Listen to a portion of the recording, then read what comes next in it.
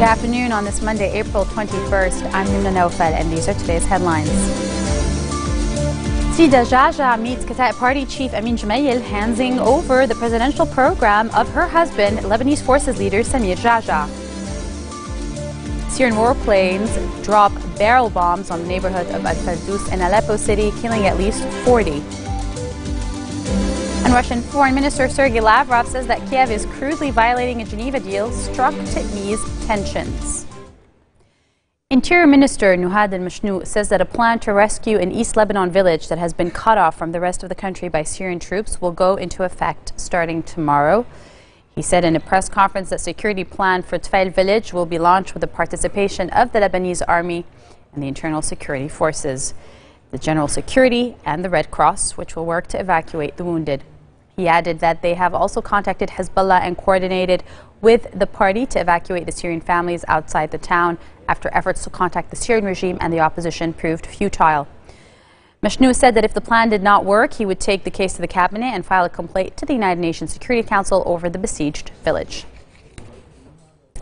Lebanese Forces MP Sida Jaja hands over the presidential program of her husband, LF leader Samir Jaja, to the Kataib Party Chief Amin Jumail, stressing the unity of the March 14 alliance regarding the presidential polls. She stated after meeting Jumail at Bikfaya, the March 14 alliance will be united in its stance over the elections. The alliance will stand behind one candidate when it heads to the parliamentary session on Wednesday. Jaja describes her meeting with Jumail as positive, saying that the two sides highlighted the importance of the elections. Parliament is scheduled to convene on Wednesday in order to hold the polls amid concerns that the needed quorum will not be met. Fatah al-Islam official Bilal Badr's bodyguard was shot earlier this morning in the refugee camp of Ain al-Hilwe outside the coastal city of Saida in the south of the country. At least one gunman opened fire at Ali Khalil in the Safsaf neighborhood of the camp, wounding him in the head. Khalil was then transferred to a medical center inside the camp, but Islamist officials then decided to move him to Labib Medical Center outside the camp because he was in a critical condition. He later died of his wounds. Khalil was a bodyguard for Badr, an official with the radical Islamist Fatah al-Islam group, and the nephew of Jund al-Sham official Usama al-Shahabi. He was also wanted by the Lebanese authorities. Security sources say that a meeting was being held between Shahabi and Badr in the Safsaf neighborhood shortly before the incident. This is the killing that comes just weeks after a Sunni sheikh was fatally shot in Ain al-Hilwe as well. The dead body of a young woman was found on Sunday in the Kasirwan area of Uqaybe, a day after she went missing from the nearby town of Ajaltoun. The corpse of young woman Stephanie Jack Zurbi, who was 21, was discovered in the Uqaybe area after she died in mysterious circumstances. Now, the National News Agency said security forces launched a probe into the case in a bid to determine exactly what happened. But they said Stephanie had left her father's house in Ajaltoun for an unknown destination without taking her cell phone with her and without saying where she was going. Her family revealed to FutureTV that she might have passed by a pharmacy to purchase antidepressants. And they also said that she reportedly suffered of depression since the death of her mother last July. Batul, a mother of 3, was admitted into an intensive care unit after her husband beat her up and left her along with her child on the side of a road in the northern city of Tripoli. She was left bleeding in the street for several hours after she was assaulted. The blood on her face drew the attention of a passerby who took her to the police station. She told officials that an elderly man had hit her with a gas canister, but witnesses state that it was not the first time she had been assaulted at the hands of her husband.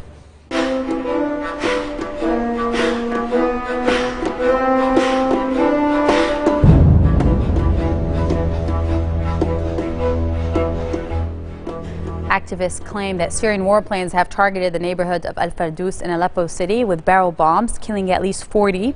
The video posted on YouTube shows severe damage on buildings and the street while firefighters extinguished the fire. The number of casualties remains unclear. At least 10 people were also killed in another barrel bomb attack in the suburb of Beidin, according to activists.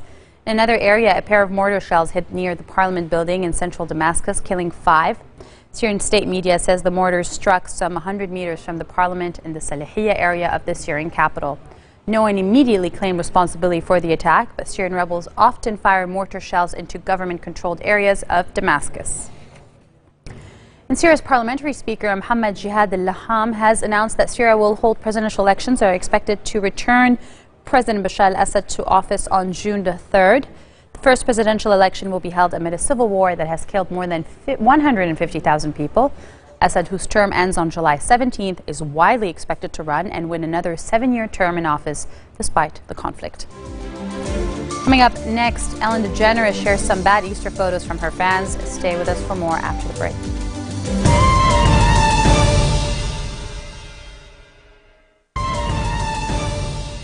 Welcome back.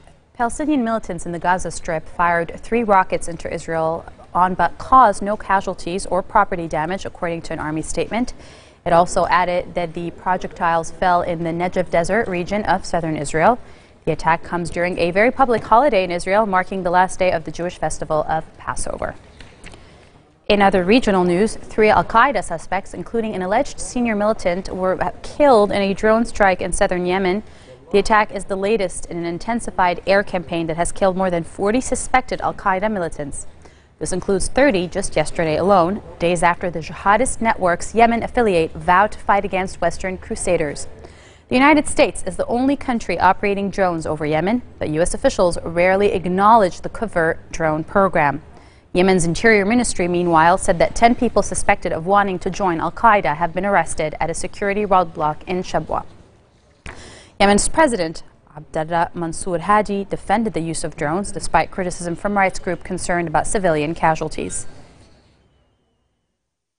Former Foreign Minister Abdullah leads the race to become Afghanistan's next president, according to the latest official tally of votes, but is short of an outright majority. Afghanistan's Independent Election Commission says initial results based on almost 50% of the vote from the 34 provinces show Abdullah in the lead with a 44.4%. Abdullah is followed by academic Ashraf Ghani, who obtained a 33% share of the ballots. Obtaining less than half the votes in the first round would mean the top 2 candidates going up against each other in a second round of elections. Afghanistan's allies have hailed the April 5th vote as a success because of the high turnout and the absence of any major attacks on polling day. However, evidence has subsequently emerged of widespread fraud. The final first round results will be released on May 14th, and a runoff, if needed, will take place in the late of May. Russian Foreign Minister Sergei Lavrov says that a deadly gun battle in East Ukraine is proof that Ukraine is crudely violating a deal struck in the Swiss city of Geneva to ease tensions. This comes after 3 pro-Russians were killed on Sunday in an exchange of fire with unknown attackers at a checkpoint set up by pro-Russians near the town of Slovyansk. The armed clash appears to be the first since an international agreement was reached last week in Geneva to ease tensions in eastern Ukraine, where pro-Russian supporters have seized government buildings in at least 10 cities. Lavrov states that the Easter truce has been violated, and this provocation testifies to the lack of will on the part of the Kiev authorities to rein in and disarm nationalists and extremists. Nepal's mountaineers have threatened to stop work in 7 days unless compensation of $10,000 is paid to the families of colleagues killed, injured or missing after last week's Everest avalanche. The ultimatum was among a series of demands issued by the Nepal's Mountaineers Association. Others include a memorial to the dead, the doubling of insurance cover to $20,000, and medical bills paid for by the government. The government had earlier announced a payment of $400 to the victims' families to cover funeral costs, a payment dismissed as insufficient by the association. The community says that if the demands are not met, they will launch strong protests for the sake of daily bread of the Sherpa community. At least 13 guides were killed and 3 others seriously injured in the avalanche on Khumbu Icefall. The men were trying to fix ropes and crack snow and ice to carve out a route for foreign climbers. Now for news around the world in brief. A Malaysia airline plane with 160 people aboard was forced to make an emergency landing in Kuala Lumpur in another blow to its safety image after the loss of flight MH370. Flight MH192, bound for Bangalore in India, turned back to Kuala Lumpur after it was discovered that a tire had burst on takeoff. The airline says that safety is of utmost priority to Malaysia Airlines as the aircraft was required to turn back to Kuala Lumpur. The airline says tire debris discovered on the runway had led to the decision to bring the Boeing back. Fresh violence erupts in the Venezuelan capital of Caracas between police and opponents of President Nicolas Maduro. Masked protesters burned effigies of the president after a rally called Resurrection of Democracy. Police responded to patrol bombs in the Chachao district with tear gas and water cannon. More than 40 have been died and violent protests in February, and hundreds of people have been arrested. The South Korean president says that the behavior of the captain and crew of the capsized ferry with 476 people on board was unacceptable and tantamount to murder. He says that his and all South Koreans' hearts have been broken and filled with shock and anger after the incident. The ferry Sewol sank in 27 meters of water in calm seas as it sailed from Incheon to the northwestern southern city of Jeju. The captain was arrested along with the helmsman and the ship's relatively inexperienced third officer. And one of my favorite talk show hosts, Ellen DeGeneres, shared some very bad Easter photos that her fans sent to her. Here they are. So Easter Sunday, a lot of people are going to be taking photos. In fact, a lot of you already sent some in. I want to show some of our favorites we've got for our segment, Easter Photo Oh-Nos.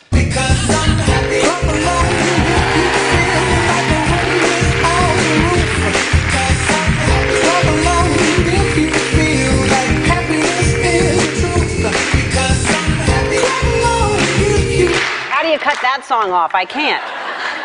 This comes in from Carrie Aguilar from Canton, Georgia. Hi, Ellen. My sister and I took this Easter photo in 1974. Wow. That's a scary rabbit. Yeah. You remember the 1970s Easter monster, right? That was... He was around for a while. Diana Beerer in Girard Fort, Pennsylvania. Talk about creepy, scary Easter bunnies. Baby's scared to death. Oh, that's horrible. I don't trust anyone with an ascot and no pants anyway, so. Barbara Hammond in York, South Carolina. My friend posted this on Facebook. It was too funny not to send. Anal egg hunt. And it's free. No, thank you. No, thank you. You could not pay me. It doesn't matter that it's free. I don't want to go. Kelly Warner in Hamilton, New Jersey. To this day, this is by far my favorite picture of myself. If you don't want the Easter Bunny to be scary, just give him some eyes, maybe, before you sit a child on the lap. That is so horrible. All right, if you have any wonderfully terrible Easter photos this week, send them to me, because our friends at Shutterfly are going to give away $5,000 to the best one. So put your kid on a lap of a... This marks the end of our bulletin for today. Now for a reminder of our top stories. Sidi Jaja meets Kataib Party leader Amin Gemayel and hands over the presidential program of Lebanese forces leader Samir Jaja. Syrian warplanes drop barrel bombs on the neighborhood of Al-Faddus in Aleppo City, killing at least 40. And Russian Foreign Minister Sergei Lavrov says that Kiev is crudely violating a Geneva deal struck to ease tensions. Well, those were your top stories for this Monday on Future Television in Beirut. I'm Yumna Nofal, wishing you happy holidays.